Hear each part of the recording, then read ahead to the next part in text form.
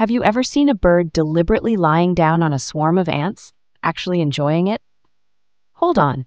What you're seeing isn't madness. It's one of the most intelligent tricks in the animal kingdom. In the photo taken at Swan Lake in Victoria, the crow may look like it's just playing in the dirt, but scientists were astonished to discover that this act is a known behavior called anting. So, what's really going on? The bird intentionally approaches a colony of ants and stays perfectly still. The ants then begin to crawl over its body. At that moment, the bird starts rubbing its feathers, causing the ants to feel threatened. Why does it do this? Because ants, when provoked, release a chemical called formic acid, a natural insecticide and disinfectant. In short, the bird is cleaning its feathers from parasites and germs using a chemical treatment straight from nature. No lab, no prescription, just pure instinct granted by the creator. So can you imagine a bird using ants as a kind